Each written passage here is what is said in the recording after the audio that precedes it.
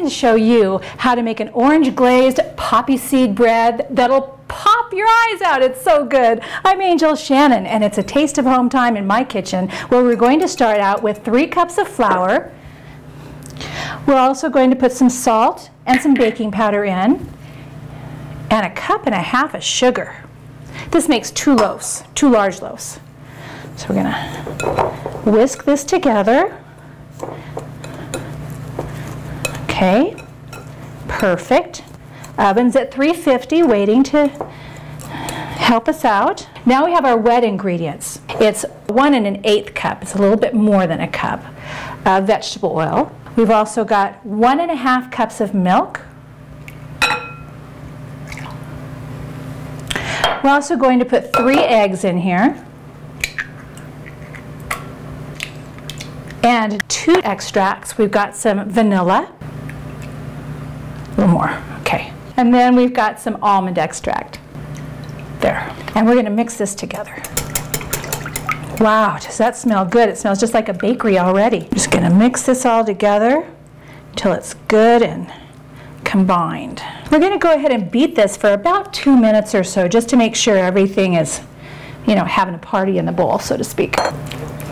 Okay, now we have to add our poppy seeds. You either love them or you don't. I know people that are allergic to poppy seeds, so be sure that you check on that.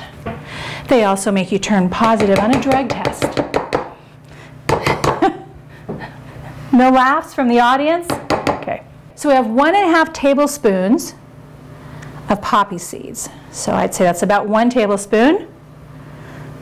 1/2. We're going to mix this all together and then pour it into our already prepared, they're just lightly greased and floured pans. Okay, we're taking them into the oven for about 1 hour at 350 degrees. All right, our orange glazed poppy seed bread is just about ready to come out of the oven. So we're going to go ahead and make the glaze. And I've got 3/4 cup of sugar in here.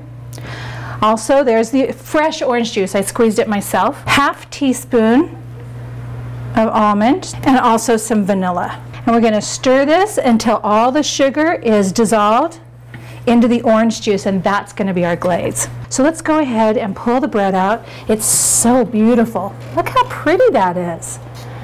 I'm just going to use this long knife right here so I can just poke lots of long holes right into the bread. The hardest part is not wanting to put all of this glaze on one of the breads, one of the loaves. You have to split it. Oh, perfect. Look how pretty. You should come closer. Look at how pretty it is. It just kind of seeps right in there. And these are going to sit in the pan for about, 10 minutes or so before we try and pull them out. Oh, perfect. Look at that. Just the color that you want. So what we're going to do is just take a little look inside and see what we got. Look, perfect. Nice and tender, flaky. You can see the poppy seeds in there. It's moist because of all of the glaze we poured over the top of it. I think this is truly a taste of home. I'm Angel Shannon. I'll see you next time right here in the kitchen.